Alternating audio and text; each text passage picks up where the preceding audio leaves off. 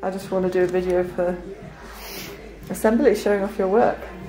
Assembly? Yeah, next year. So, Sinead, why did you take art? I took art because it's something that, well, I guess I've always like really enjoyed doing art. So it's like, it's just a nice subject for me. I don't know what to say. So most of like the pieces in my whole like collection for my exhibition have to do a lot with like culture, my background, where I'm from, and the people who impact me the most. You can see this is me. This is my brother, my younger brother. It's significant to me because you see, I come from Mexico, and my family, I've grown up as family was being the most important thing. Just go with the flow, see how it goes, and then I get inspired. But I like to contradict everything, so I always like to go by my feelings or by what I want. So this artwork is about like fears. It's about being trapped.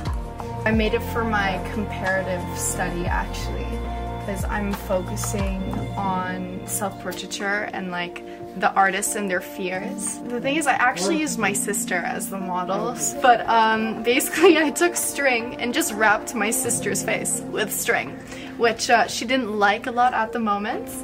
But yeah, it actually ended up really cool, the photo, and now I'm trying to paint it. This stallion, his name is Q. He's 2 years old, and he's one of our new foals in Germany. And that's really a way for me to connect my past with my future and look at how it changed. Making the art is very interesting, and it's a lot of fun, but really searching yourself to find different ways of expressing yourself and different mediums through which you can do it. It's really my favorite part. The body is hanged like the animals who are being slaughtered, and it's in the rainforest. And instead of the insides, I'm going to stitch the flowers in to show that without the human activity, nature can recover, and also that people are a part of it. I looked at the examples on the internet, and then I just made them.